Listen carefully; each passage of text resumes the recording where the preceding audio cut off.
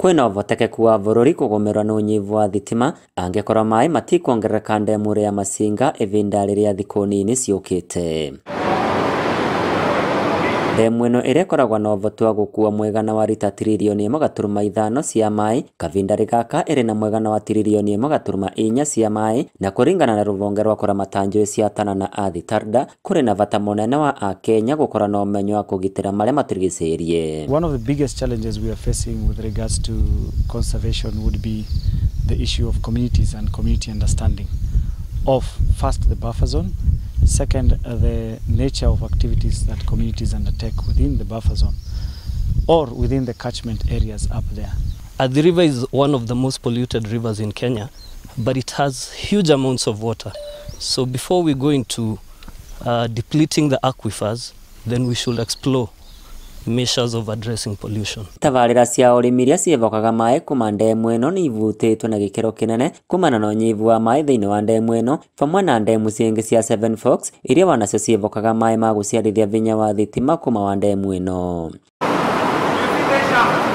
Kũringana na ũthuthuria, Akenya makoretwo makĩhoka maaĩ ma ndobori, ũndũ ũrĩa ataaramu maugĩte nĩ ũratũma gũkorwo na ũnyihu wa maaĩ. The more we continue to deplete the boreholes without conserving the catchment areas, then the more, underground water is more expensive to extract. Then the more we are depleting that resource that takes longer to recharge. But if we can deal with the pollution of surface water, which is easier and cheaper to extract and even cheaper to treat, then that will be a sustainable long-term solution to the water crisis. Unless we move with speed, you are aware that globally there will be water stress probably in the next 15-20 years. Kenya is not an island, we are part of this.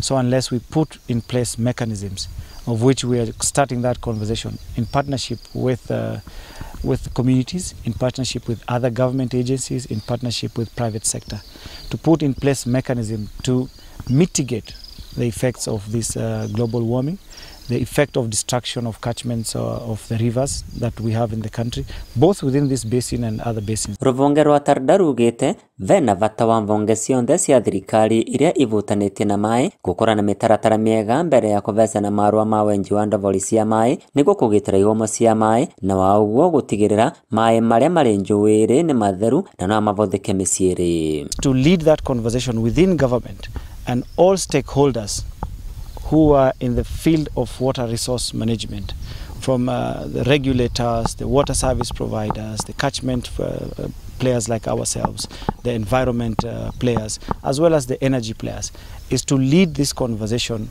about the optimal and sustainable utilization of this national resource that we have. Fandoli Vainoro TV kuma kaunti ya Embu, Mbeta kwa Peter Mungai.